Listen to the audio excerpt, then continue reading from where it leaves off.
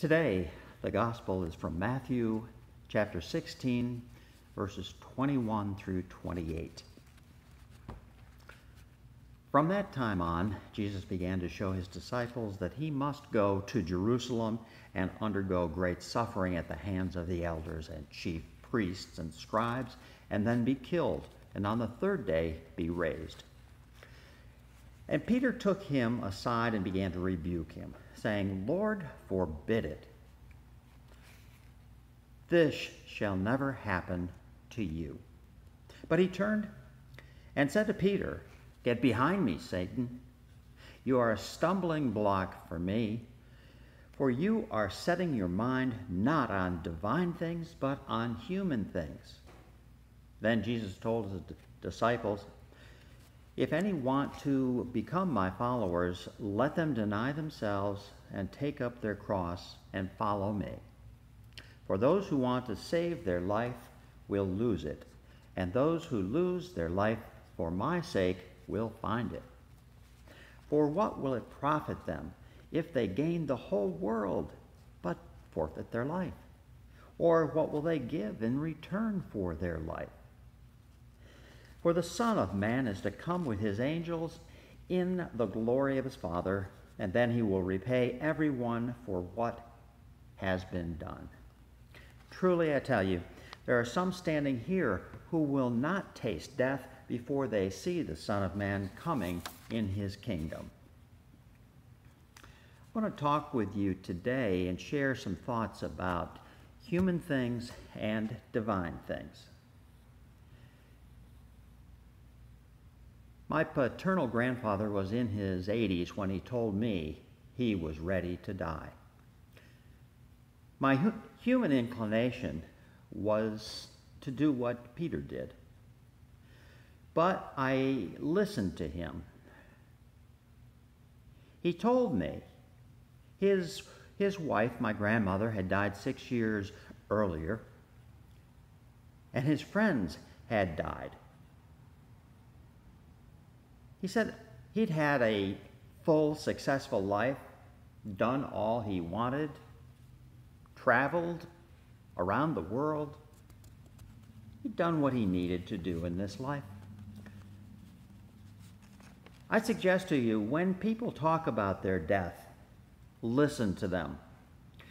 It's both a divine and a human thing that they're sharing with you.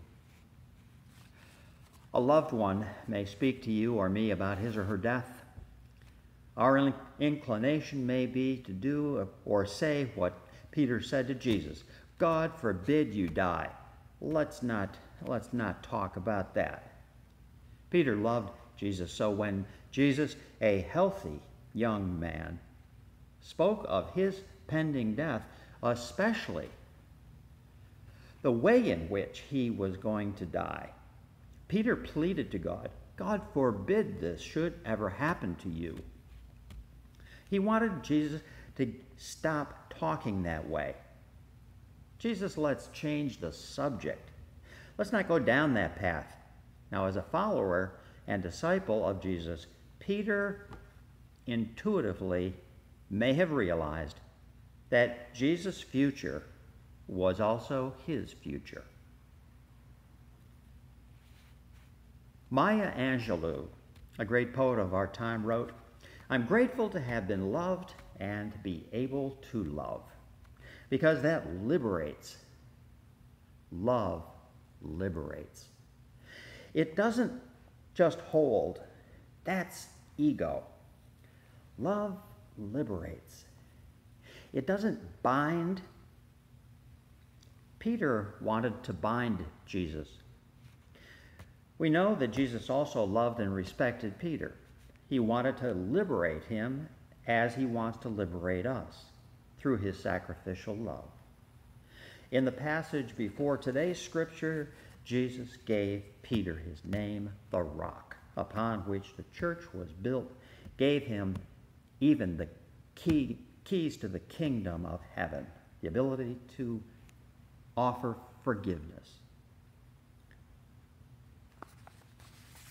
Jesus was identified by Peter as the Messiah, the Christ, the Son of the living God. And yet today, very short time later, there appears to be a fly in the ointment. Peter asked Jesus to change the course of his mission. Jesus then called him Satan. It seems Peter the Rock had some growing to do. And that for Jesus became a very teachable moment.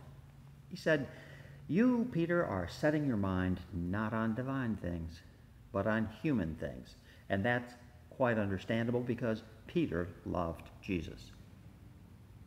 Yet, how can our love for our lives, or our love for others, or our love for the world possibly be a stumbling block for God's plans? How do we differentiate divine things from human things, the sacred from the secular? Jesus wasn't deprecating or depreciating human things when he responded to Peter. No, he was differentiating the human things from the divine and spiritual things. After all, we know and we believe that Jesus was fully human and fully divine. God chose to reveal who God is by becoming incarnate in the flesh, by taking human form and substance. What's challenging about Jesus' comment is that our love, like Peter's for him, can actually be a stumbling block for us and others to God's love. Another way to put this is human love may not be divine love. Let me explain, since the English language is somewhat limited in its ability to describe love. Basically, biblically and in the Greek language, there are three types of love. Eros, which is physical, sexual love.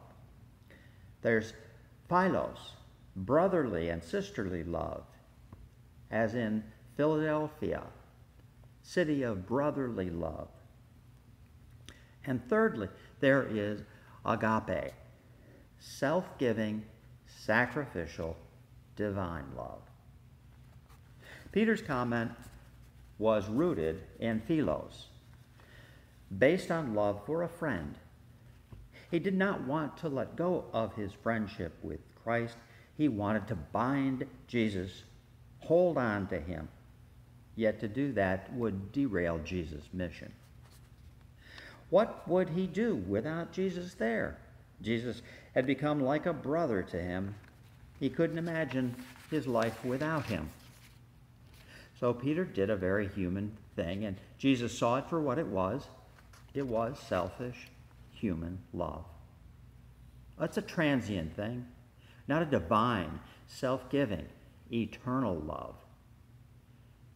The selfish love of Peter, his wanting Jesus to live on as his friend and teacher, is a most human trait. "Don't leave me now, Jesus," he might have thought. "I finally know who you are." When we're inclined to hold on to life tightly for fear of losing it, our own life or someone else's, we are in dangerous territory. We've all been where Peter was, I think, when it comes to denying death, either our own or those we love. Yet Jesus taught Peter that it's only in letting go, giving away our lives, that we can follow and attain eternal life. Jesus said, "For those who want to save their life will lose it. Those who lose their life for my sake will save it." Curiously enough, when we pick up our cross and follow Jesus, we live with one foot in this world and one foot in eternity, the human and the divine. The human and the divine are bound together in the cross.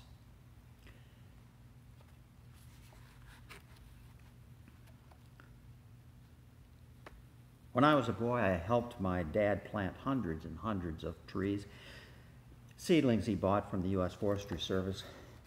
Plant a tree today, and as it grows, it absorbs carbon dioxide, the waste product of our breathing, and it produces what we need for life, oxygen.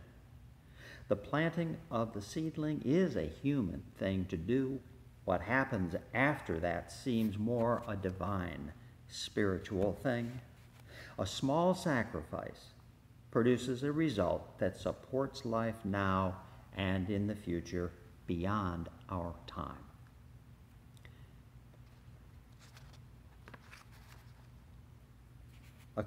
According to the Arbor Day Foundation, a mature leafy tree produces as much oxygen in one season as 10 people inhale in a full year. Half of our oxygen on this planet Earth comes from trees and shrubs and grasses. The other half comes from the ocean. When we use the resources of this world in light of those who will follow us, is either a selfish human thing only, or a combined human and divine adventure in wise stewardship. The Occoneechee Park is an example of that. Every park, state, federal park, is an example of this. A park doesn't just happen. It's a joint effort between God, our Creator, and those who came before us. It's a glorification of God, our Creator. It's a sacrificial gift from past to future generations, a divine human venture. Jesus was talking to Peter about the difference in being nearsighted and living only with human motives alone, but also considering motives that are divine. So Peter then could be farsighted, eternal in his view of life. Jesus blended the human and the divine perfectly, the nearsightedness and the farsightedness.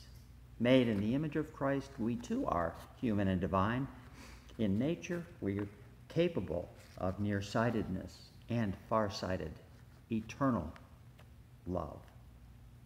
Being nearsighted and human allowed Jesus to stop in the middle of what he was doing, to be able to see human pain or injustice or illness that was in front of him. Nearsighted. Then to have compassion and minister with philos and agape love. Teaching Peter today was an act of far-sighted divine love, agape, a divine gift that has lasted throughout the centuries to this very day. When we do give ourselves with sacrificial, self-giving agape love, like the trees around us give themselves for us to live, we're doing a human, divine thing. Giving a gift for the sake of the future, our future, and that of generations to come. It's a human, selfish thing to live for the moment and think nothing of those who will come after us. To want to protect and hold on to what we love as Peter did. It's a very human thing to consider with anxiety and sometimes fear the short span of life we have to live our lives. And it is an all too human thing to avoid thinking about where we will be when we cease to exist, when we die. Jesus offers us a wonderful choice. We can join our human nature with our divine nature as he did, giving our lives sacrificially. Jesus was simply preparing his friends, who he loved, before his death and telling them that his death and resurrection was a spiritual divine thing, a gift for them in the world for all generations to come. Yet before that spiritual gift giving, it would be preceded by a very costly and painful human experience leading to the death. It's divine for us to live our lives giving agape, self-giving love to each other. We share this planet with today, and those who will follow us generations from now we don't know, like my newest grandson who is yet to be born. Those unknown people and their families will inherit how we have lived self-giving lives. We love them even though we don't know them. Those who created all the parks in the country and in the world have done the same. They loved us with agape love, even though they did not know us. We've chosen, as followers of Jesus, to be in a self-giving partnership for the future with God. To the glory of Christ, our Lord and Redeemer, God our Creator, and Holy Spirit, who gives us every divine breath of life. Amen.